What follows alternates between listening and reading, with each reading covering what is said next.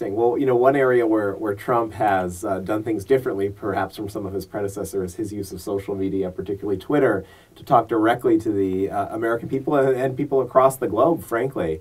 I wanted to ask, because I just saw a report this week about how India could be really the next significant area of growth for social media companies and technology.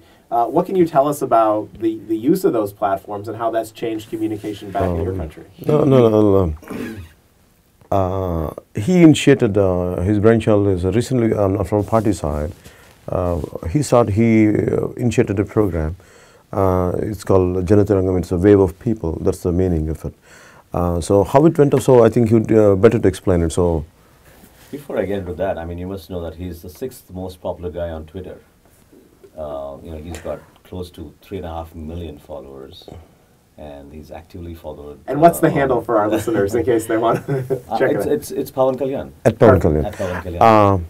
And this program that he just mentioned about in the party, we started a program called Janatarangam, which is waves, acoustic waves, as well as waves, reaching out to people.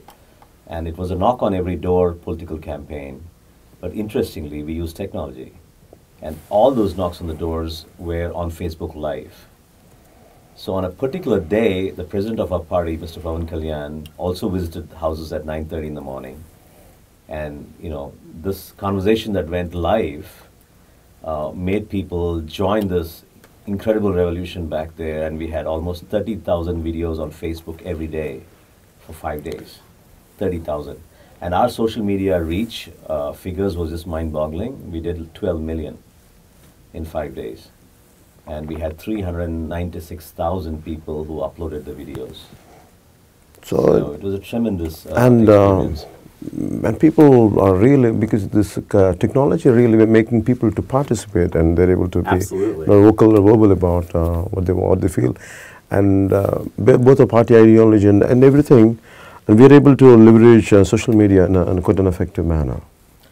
See, the biggest, I wouldn't say the biggest, but our core strength is the youth who follow him and believe his ideology and his fundamental beliefs, or values in life.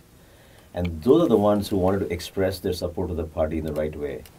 And social media gave an opportunity for each of them to be part of that process, because as a political party, we may not be able to reach out to every single person. Even if we did, we could not have given them an opportunity to participate in the process. Mm-hmm. But social media allowed each one of them to connect with him.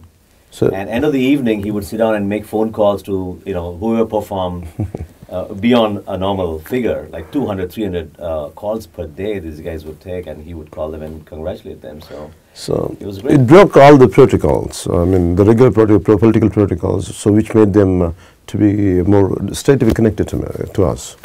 So that gave us a lot of leverage. And I think social media is going to be very powerful.